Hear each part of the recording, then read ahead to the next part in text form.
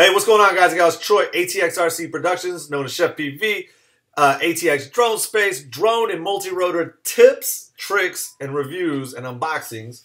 We're going to do some tips and tricks with the FrSky. So we've had a FrSky Taranis X9D for over a year. It's a great radio. I definitely recommend it for starter radio for anybody. Don't be alarmed by all the switches and buttons and the things you can do with it. It's a great, amazing setup. And budget value for a system and being able to do whatever you can, whatever you want with it and all that you can with it.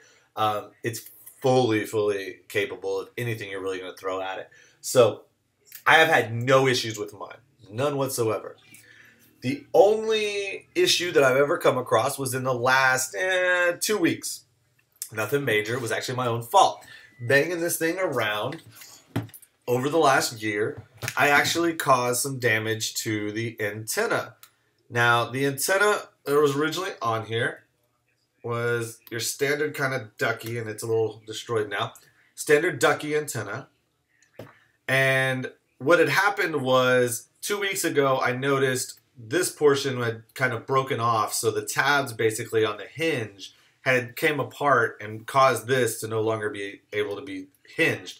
Well, I could still stick it on there and hinge it back and forth, and I just had to be careful with it. The antenna was still intact, so I told myself, you know what? When it goes bad, and I'll fix it.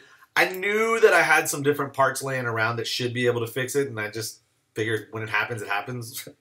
Take care of it. I had enough other stuff to repair with my quads crashing them. So what happened was last night, I pulled this thing out of my trunk to do a quick test flight on the new GoPro Session.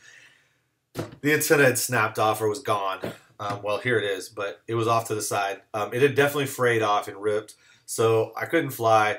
I was really a little frustrated because I knew I couldn't fly today, and well, my son was sick. But anyways, but I knew that I had some whip antennas for X4Rs and DR4s, as well as I also had some bigger antennas for some replacements on my FrSky LR9 and my X8s. I always keep a couple of these. I've always said, Multi-Rotor Mania or anybody that sells them, anytime you can add a couple of antennas to your order, they're a couple bucks, do it. Have them on hand.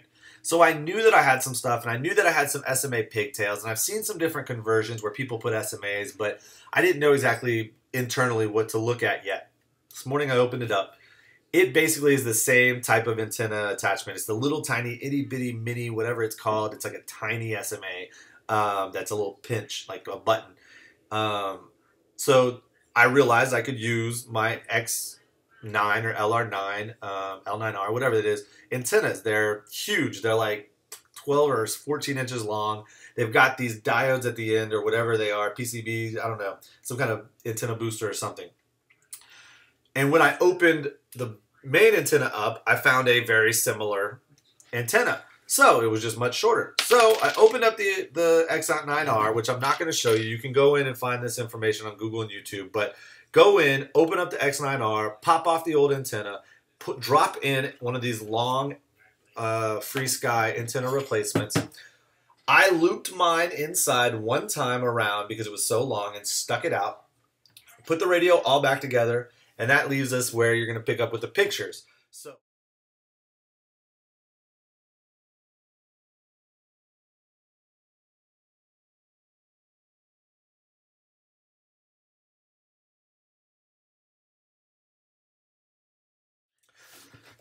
So what did I do?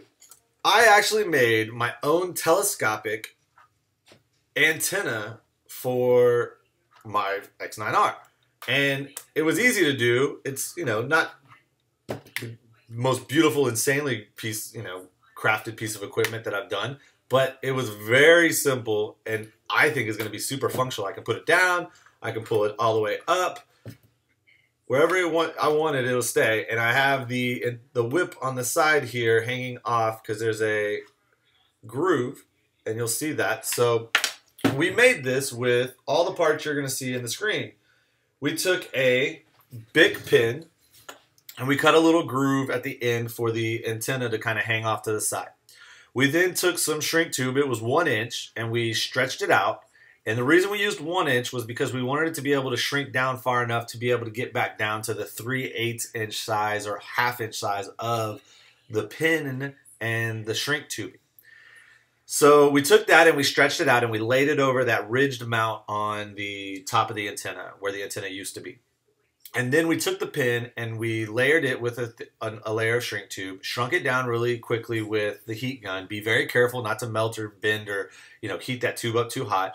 And then I would actually add a second layer of shrink tube now that I've seen mine. In fact, I'm going to add a second layer of shrink tube over that. And that's going to get you that 1 inch to shrink down nice and tight over the pin and kind of still give a little resistance but allow it to slide.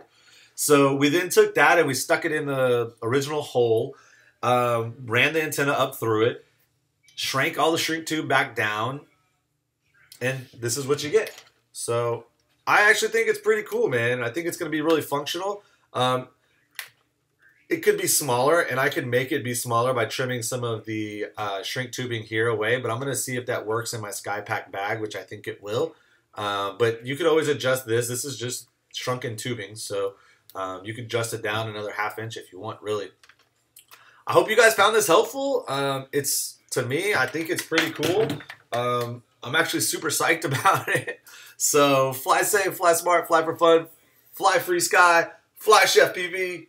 Just fly for fun, guys. Peace.